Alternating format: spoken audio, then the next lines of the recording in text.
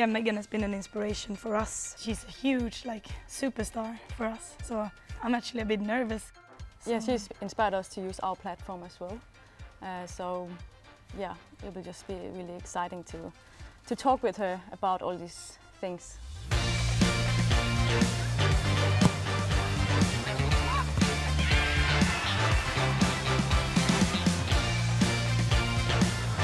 What a run this is! Pernille Harder to double Chelsea's lead.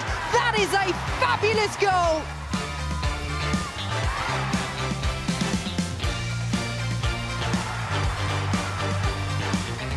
That's a good challenge. She got the ball.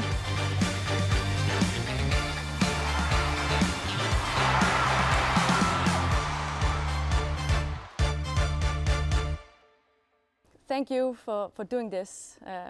We're really happy to have you in this, and you're a big inspiration for us. You are a role model for us.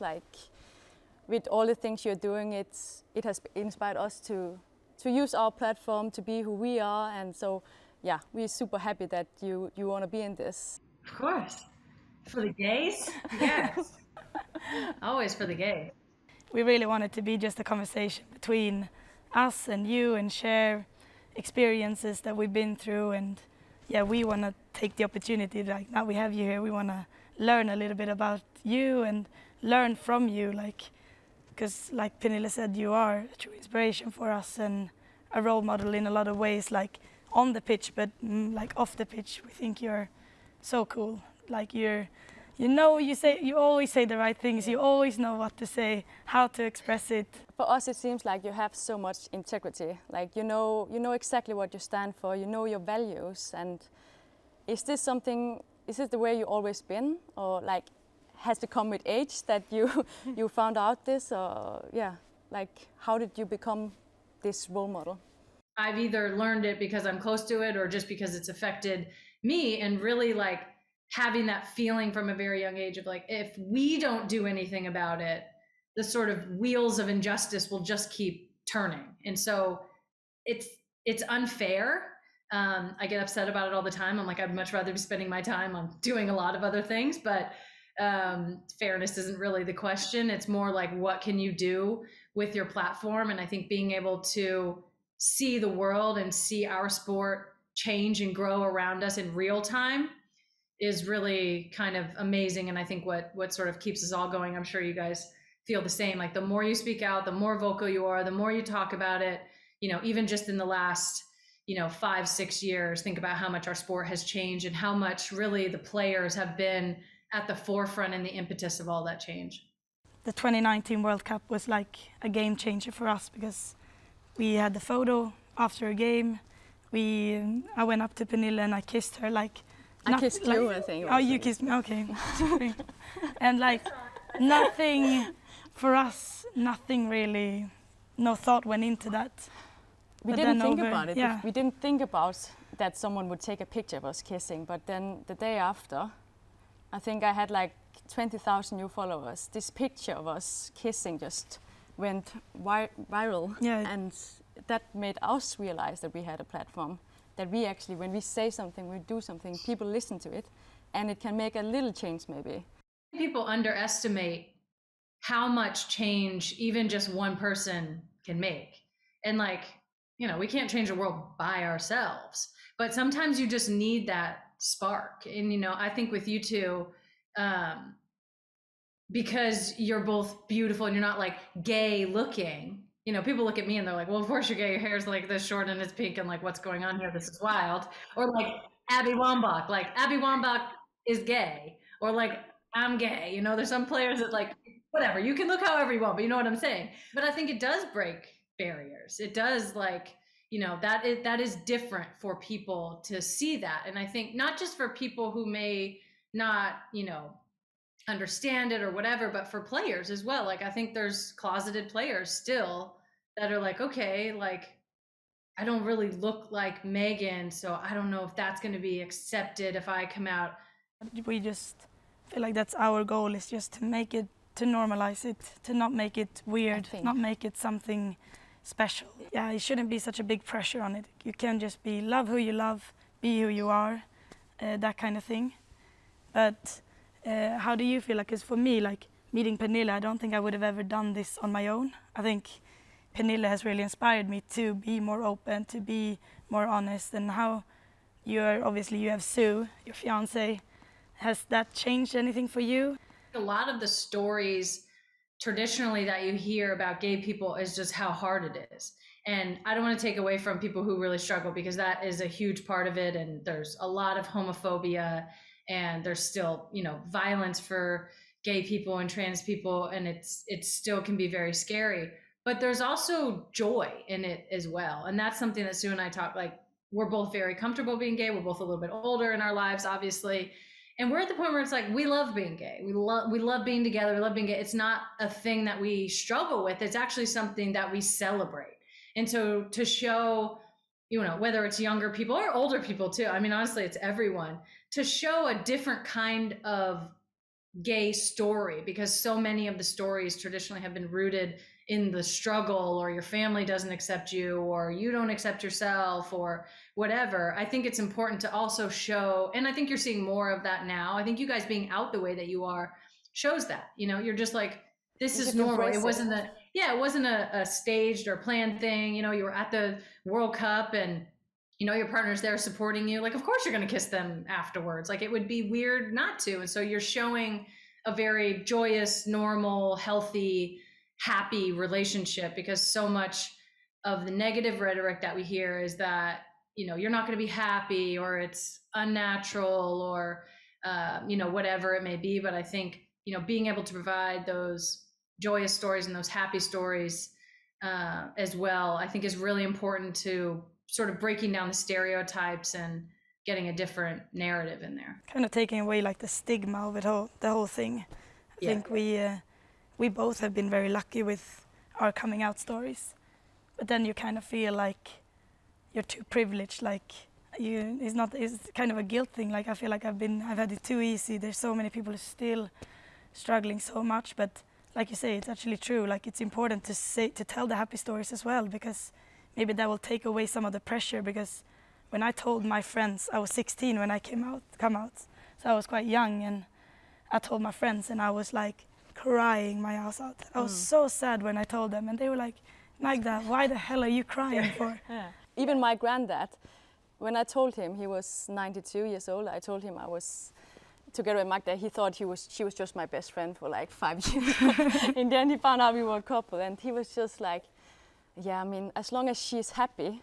And for me, that old guy, 92 years old, he can say that.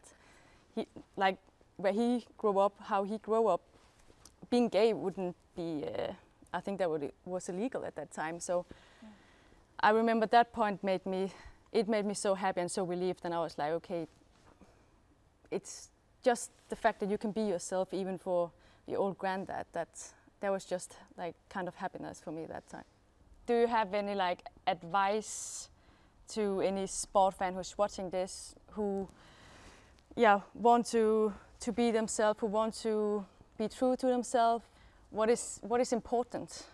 I think I will start with what I think is the problem, which is non-gay people, or non-LGBTQ, because we're not discriminating against ourselves. We're not making it harder for ourselves. I think we're desperately trying to just live our lives in the best way that we can. So I think to everyone, if it's in the sporting culture, if you're a fan, if you're in the stadium, like, you have a responsibility to think about what you're saying and ensure that you're creating an environment, around yourself or with your friends or with your family or whatever, that is welcoming and open and allows for people to feel safe. I think we get this question all the time, like, why aren't there, well, I was going to say more, but basically, why aren't there any male athletes in the elite sport? Well, it's not safe.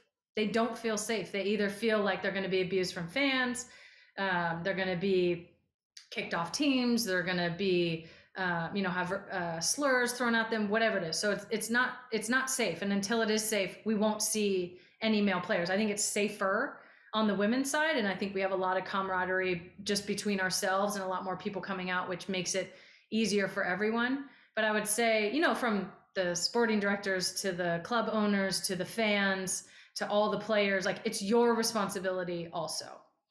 And then for people who are, you know, closeted or struggling, or just, you know, trying to figure out who they are, I think, you know, seeking out community and seeking out other people, whether it's online or at school, or your friends or whatever. I think it's really, really important to be able to talk to people. I think oftentimes when you're struggling or trying to figure it out, it can feel like you're the only one going through what you're going through. And when you talk about it, people are like, oh yeah, my mom said that too. Or, oh yeah, I had that feeling too. Or, oh yeah, it took me a little bit, or I struggled, or I didn't. And you get this sense that obviously you're not alone, but you get the sense that you're normal, because you are normal. Like, whatever it is that you are, that's exactly what you're supposed to be. So I think seeking out that community and making sure that you have people around you who not just like accept you, but celebrate you for who you are. Like, you don't want to just be like, okay, fine, like, you're gay and we're not gonna like kick you out. Like, you want people to celebrate that and allow you to live your full life and be able to be happy. I think, like, we all have parts of ourselves, sexuality aside, that are just different, that are quirks, like the type of music or your hobbies or the way you dress or the kind of humor that you have, or like you put, I don't know, like your shoes on a certain way. Like, we all just have these little things that I think when we allow ourselves to be full people, become these really beautiful things that are all different and we can appreciate about other people. And that's what's amazing about being a human being, is like, you know that there's only one of you, and you know that there's only one of everyone else. So kind of, you know, allowing that space for other people, but also, you know, knowing that yourself, and finding that community that can really support you and, you know, love you and provide that safe space. So we can all just do what we really want to do, which is just like enjoy life and be happy and be healthy and, you know, do what we want to do. You're speaking out on the biggest stage, like you are activist, and something that's I really am inspired by is that you are always one of those who goes in front. You're leading the way. Like, an example is with the kneeling, that I think you were the first white person to do that. Now we are all doing it, but the fact that you're brave enough to do it as the first one. What is the process behind that? Like, it was kind of, to be honest, not something I put a ton of thought in, because it just seemed really easy and like really something that, like, I don't know how I'm going to be able to support, but I know that I believe what Colin is saying. I don't know all the answers, but I think that like what he was saying was so clear, and he just articulated it in such an easy way to understand. I just supported him. And I think I felt at the time like I've been in a position with, you know, marriage equality and gay marriage and just in general gay rights, to ask for allies and to ask other people to believe me and to believe what I'm saying and to respect me as a full human being. Not to compare the two, because I think just racism is so much worse, but you know, I feel like I could understand what that position was like. And I just thought like, well, I have some sort of platform. I don't really know. I didn't think it was going to be necessarily as big as it was, which I think was part of the me being a little bit naive. But I think, you know, still to this day, it was a really kind of easy thing for me to do, because I believed him. And it's like, I can see that we have these issues in our country, and you don't have to have all the answers right away.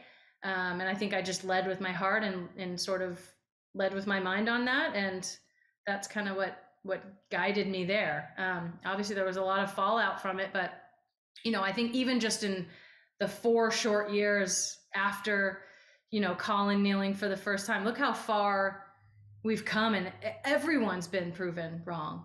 You know, everyone who had something to say to Colin and something to say to people who supported him or didn't want it to happen, you know, a lot of people are on board now. So not to say like, oh, they were wrong and I was right. That's not really it. But, you know, sometimes I think that, you know, history kind of catches up quickly. And I think the more people that get involved and the more you know, people speak out on behalf of what's right, the quicker we can get to things instead of sort of, you know, laboring through years and years and years of discrimination and racism and all the things. Like the fact that you were the first one to do it, and you speak a lot about allyship, and I think for me it makes so much sense and it's so important, but it's also like the fact that you're showing you're an ally creates more allyship, so it's going to be a positive circle hopefully.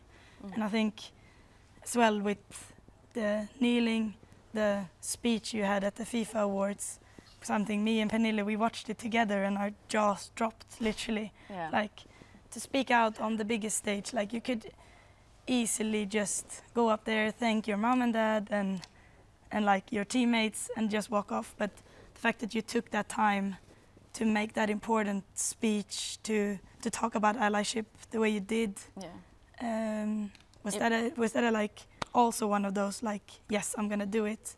Or was that something you debated in your mind before? Oh no, I came guns blazing for that one. I feel like I also take the approach of like, you know, especially in a room like that, like in FIFA, right? Like you kind of don't really want me here anyways, and you like had to give me the award, and it's like I had a good year, of course, but I think it was on field, off field, a combination of both. But it's kind of like, you know, the world wasn't really designed for me anyways. So the more I try to like squeeze myself into a really small space to be able to like fit in, that's just really difficult. And knowing I could never really fit in, you know, and I think even just being a female athlete or being a female soccer player or being a woman, like not even the gay part, it's just like, it wasn't really made for me anyway. So it's like, I might as well just say what, I mean, I don't know when I'll be back in that room, probably never, but you know, I'm like, whatever, I'm just going to say it. I think like, you know, sort of going back to kneeling and then kind of 4 years later, I feel like I saw in other people a little bit of regret, like people who really wanted to say something and didn't. And I think I gained a lot of confidence from that, from kneeling, of just knowing that like when you do the right thing, it's not easy and it can be wild and hard and people say things and it's crazy, but you never regret it. And I think a lot of people, you know, 4 years later, especially in 2020, you know, Black Lives Matter movement, really a revolution all over the world. I think people being so involved, it wasn't just like they thought about it for the first time ever. It's that they've been thinking about it the whole time and either scared to say something or they regret not saying something. And so I feel like for me, I don't know exactly why I feel comfortable, you know, saying things or doing things. I have a really strong, you know, support system and family, and maybe I'm just kind of wild. But I feel like I try to always take those opportunities as a way to show people like it's okay.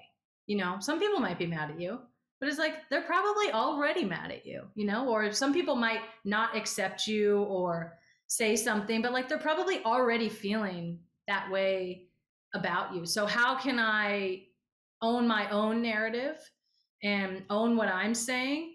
And I always look at it like I'm never speaking to those people in the room. Like I'm not, you know, when I say those things, like I'm not really speaking to the people like a Gianni Infantino. Like I'm not really saying that to him. I'm saying it to everyone else who's affected by those negative policies. Like we can, if we all stand up, we're more than FIFA. We're more than one person. We're more than, you know, racism or whatever it is. So I always kind of look to those opportunities as like speaking to, you know, my people or speaking to people that have experienced, you know, discrimination. Like I have your back.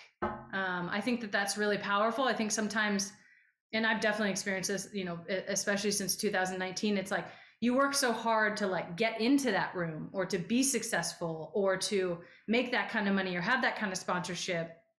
And I think sometimes it gets hard to sort of balance both. You're like, well, are they going to be mad about this? Are they going to be mad about this? So, which is impossible. You can't really do that. So I'm just like, if you sign with me, you know what you're getting yourself into. You made that choice. That's also about this with your integrity. I think you make all this sound so easy, like going up on the stage to a FIFA award, making this speech. Like I have been on a stage in Denmark winning the Danish Player of the Year, and I remember I was nervous just going up there and standing in front of a huge crowd and saying thank you, mom and dad, and all this. Like, I can just imagine going up there and like having to say all these things in the right way that you do. It can't be that easy, and yeah, it's just, I think it's really impressive. I think that's why you are so inspiring for so many people, that you can do this. I want to make sure that when I am speaking about something, I've taken care to do it in the right way, because I know that my words matter a lot. I know I need to say things in the right way. I put a lot of work and effort into being ready and being educated on things, so that, you know, even if it's not a big speech or something, I'm ready to talk about it. And I'm ready, you know, to have kind of the right thing, or, you know, enough of the right things to say. But definitely in like a big room like that, I'm like, okay, like they probably don't want to hear it, but they're probably kind of expecting to hear it a little bit.